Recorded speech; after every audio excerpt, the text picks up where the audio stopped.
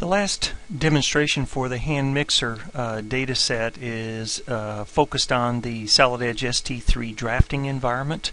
We're going to see some pretty powerful tools, whether you're wanting to detail an assembly, an exploded view like we have here, or a single part, dimensioning capabilities of all of that built right into the draft environment. Again, a world-class draft environment. So we'll go ahead and start on this first sheet where we have the hand mixer assembly, and basically this is the motor inside the hand mixer with a couple of added parts like the beaters and the switch up above. What I'm going to do is I'm going to take a look at the parts list capabilities that we have. I'm going to go ahead and select the parts list, and when you select the view, what it does is it attaches the default parts list to your cursor.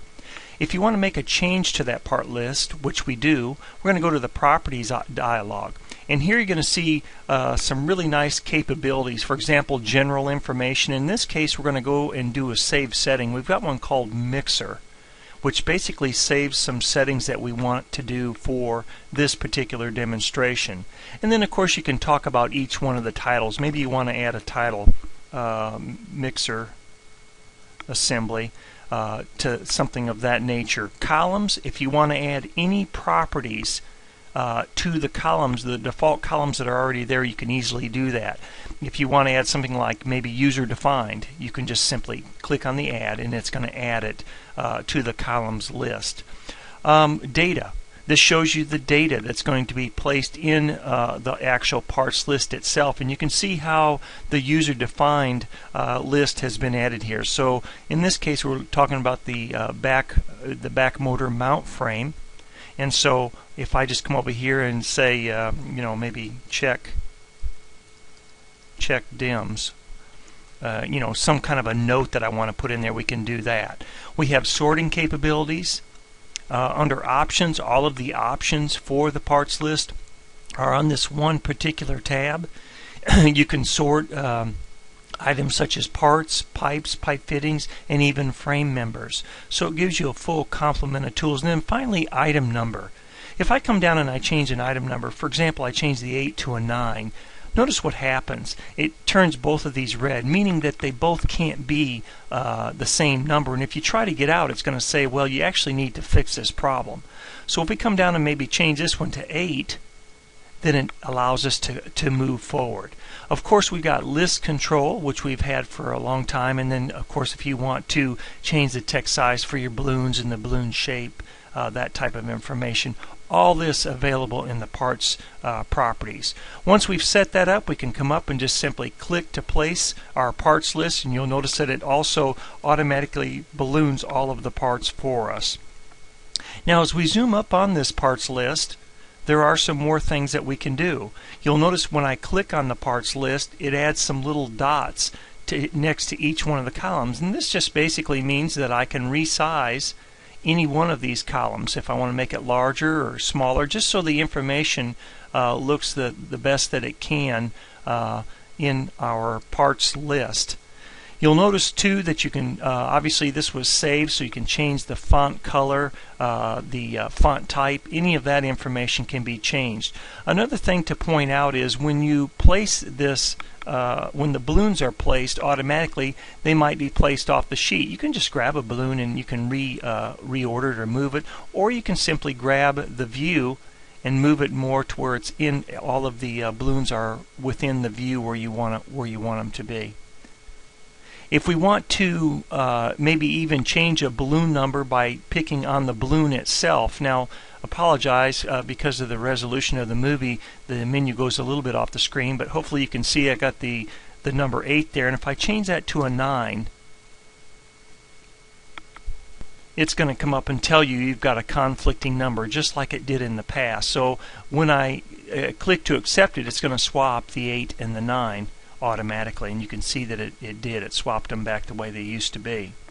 So we have full control here, and the only other thing you do when you do change the number is you need to right mouse button click and just simply update the parts list so that the number reflects the exact part that it's looking at. The next thing that we're going to take a look at is actually bringing This view set up what we refer to as a quick sheet template, which allows the user to drag in components, and they're always going to lay out the components in the same manner. And for this, we're going to go over to our library, and under the working folder you'll find a draft folder, and inside there you'll find the components that I'm looking at.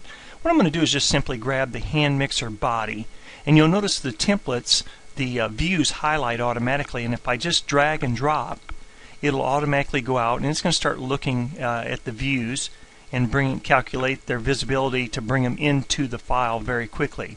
Now if we zoom up on this top level, the top view, I can go to that particular view and I can go to its properties for that particular view. If I want to set up maybe a caption, maybe I want to add mixer body as its caption, and I can also turn and show the scale. I can change the scale of the view if I'd like, and several other options, just some general options that I can set up. One of the neat things too is the display tab. The display tab allows the user to set up hidden edge style, what type of edge style they want for the hidden edge style, and you'll notice the different options that you can use here. We also have tangent edge style, show all, fill style, different options depending how you want to see your models. Again, a full complement of tools for just the view itself, and all of this can be set up in a predefined template, so it's always the same every time you place your view.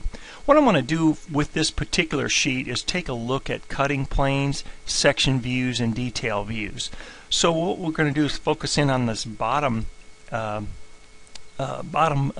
part, and I'm going to identify the cutting plane, and when I do that I simply identify this bottom view, and it takes me into a sketch environment where I can sketch what I want my cutting plane to be. In this case I just want a single line through the part, and then I'm going to close the cutting plane, and when I come out I can select the direction. Now I'm going to do the same thing again, so by selecting that view, and then what I'm going to do is zoom up because I want to pick the center point and I want to bring it all the way through, so I'm going to kind of zoom out a little bit. I want to bring it all the way through, and then I'm going to get out of that line command because I want to come down and I want to get the bottom and get its center point, and then I want to come all the way up through, and of course I want to align it, and so I can easily create a jagged line going through this part. So when I come out again, it gives us the option for the direction. At that point, all I have to do is come up and grab the section view command, click on that section or that cutting plane, and place the view very quickly. Now these are associative views, so if the model changes, all of these views will update